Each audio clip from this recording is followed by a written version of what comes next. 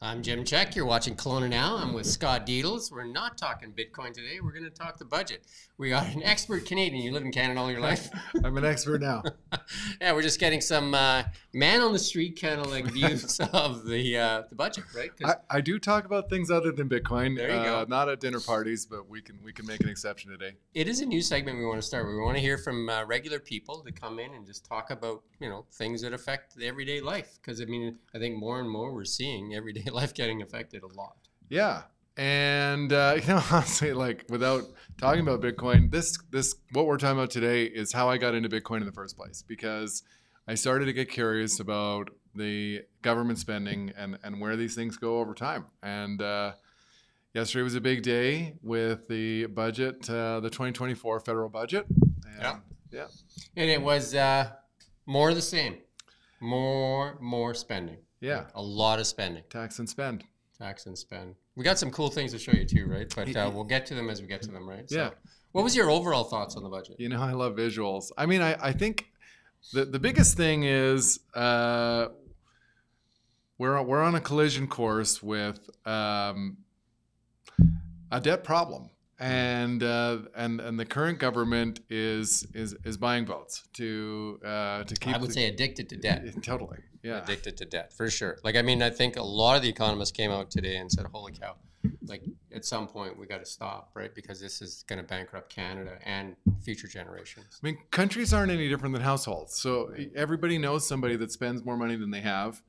And the difference is, I guess, that with people, when you run out of money, eventually the party's over. Yeah. The only country that can really get away with extensive debt and still kind of get a pass is the U.S. because the U.S. dollar is a central bank currency that's held all over the place, right? So, but Canadian dollars don't enjoy that same privilege. Yeah, and so I think that even just by virtue of us, it's like we're hanging out with a rich person. So we have the idea that we think that it works for us, right? And it doesn't, right? There's some really good stuff. I posted a really good piece on LinkedIn from an economist that posted talking about some of the things. You want to run that clip right now? Sure, yeah. Yeah, let's run that clip from that he talks about Tiff Macklin.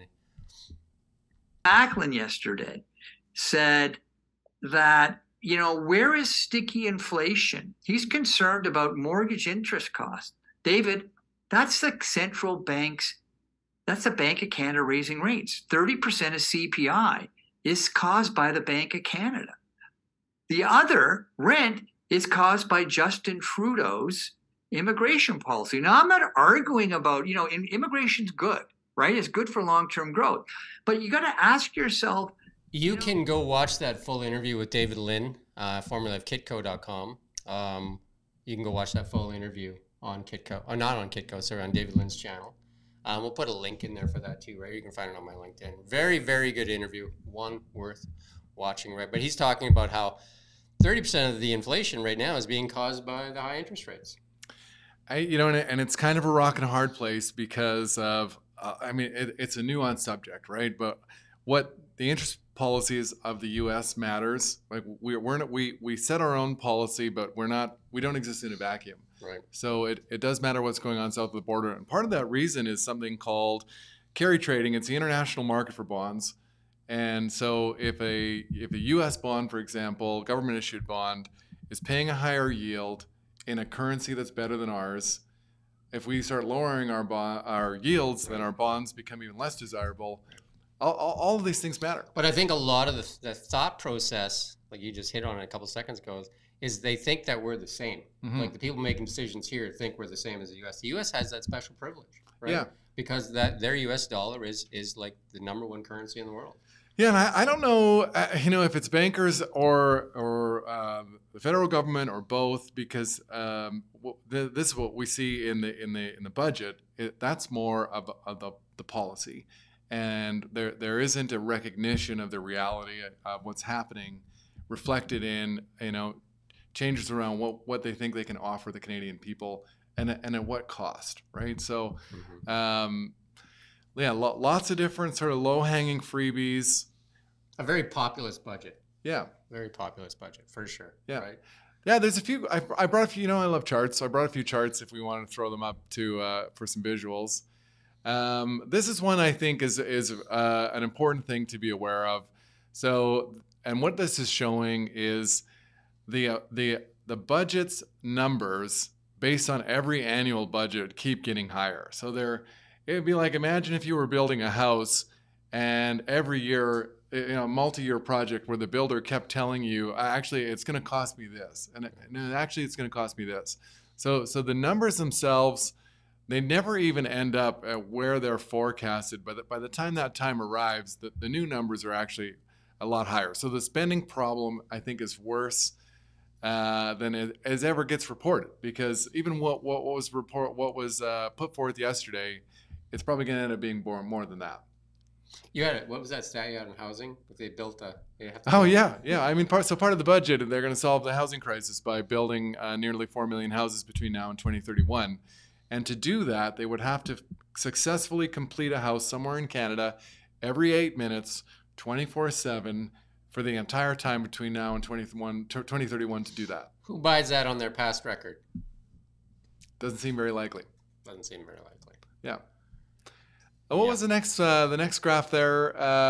So this is showing the difference between what the actual and the forecast is in terms of the amount that we're paying on the debt. So this is, I think, the biggest core issue of what really stood out for me in the budget is the amount of the cost that Canada is paying on servicing the existing debt is growing.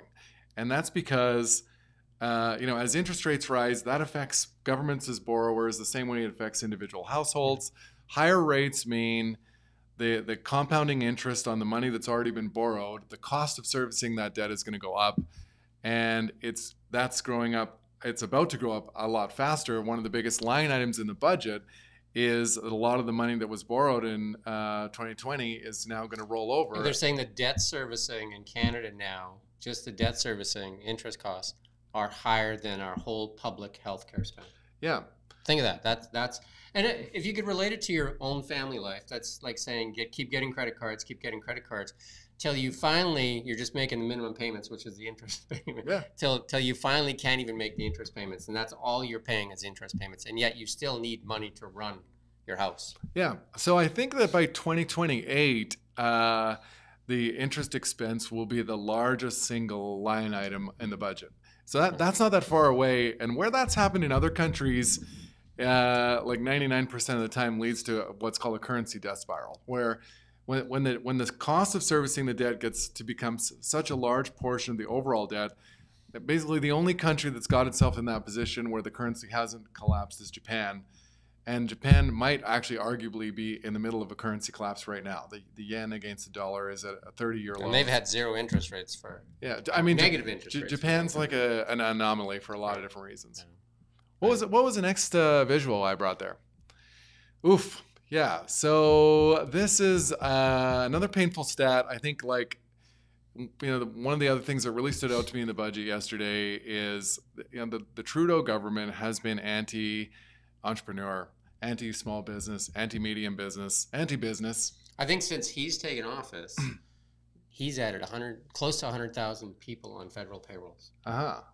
So, and he'll add more because of the regulation that's going to require for all these new taxes that he's putting into place, right? Yeah, totally. I mean, there are a lot of different things about this that make it tough, because as you strip away the incentives for somebody to have a business, you inspire less people to start businesses, and that's going to magnetize more people to want to be in sort of cushy public sector jobs. We should all get a job with the government, right? And so where does that go? I think we all know the answer is not good. I mean, the second thing is that the private sector are better allocators of capital. So if you had $1 million and you could give it to the guy who started Shopify and created 11,000 jobs, or give it to the federal government that spent $50 million building the ArriveCan app that could have been built for $50,000. Right. It's a no contest. Yeah. Right? Yeah. It's just silliness. Yeah. So the tax penalties of the climate for starting a business in this country is just starting to get so inhospitable. Yeah. And it's an international market. People will go elsewhere to start businesses. Yeah, if you go watch that video, there's some really good key points that guy makes, James Thorne. it's well worth your time to go watch for sure. I recommend you go watch that video. And I mean, he's got some credentials too, right? Mm-hmm. We're just two guys talking. Yeah. What do we know? And it's getting really bad out there. I mean, we have a little comedic video to show you, but the sad part about comedy sometimes it really kind of hits home. That's what makes comedy kind of work in satire and different things, right? Because people use satire to kind of explain what they're really feeling, right? Yeah. And this video by this senior really kind of explains the mood of a lot of people. Can we run this TikTok that's kind of viral right now? In Canada is crime. If you're a starving senior and you're having trouble making ends meet, I can help you. I stole this watch and these pearls, and now I can have fruits and vegetables. And get this. Stealing one Lexus and shipping it to the Middle East will heat my home, pay my taxes, and put food on my table for an entire year. I'm an elderly Robin Hood. I'm robbing from the rich, and I'm given to the poor, which happens to be me. It can work for you too. Crime is an there. You can go easy find way it if you want to see the whole thing. Yeah. But again, satire kind of works and it connects with people because they say, "Oh yeah, that's how I feel right now," right? That's the power of comedy, right? And changing people's perception. That's why editorial cartoons work really well. I mean, that's why many newspaper publications used to run editorials. Like the one that used to run in the Times, I think, was like a big deal, right? Because it really set the mood of what's going on in the world in a sarcastic, satirical manner, right? I mean, and I think too, like, you know, TikTok's a newer app. This is a new phenomenon, but it's also just as common for the not funny videos of people sitting in their car crying because they can't afford a grocery bill. And that's new. You know, like 10 years ago, if you worked full time, you could expect to be an independent living adult and you know, have your own lifestyle. I was saying this yesterday to a friend.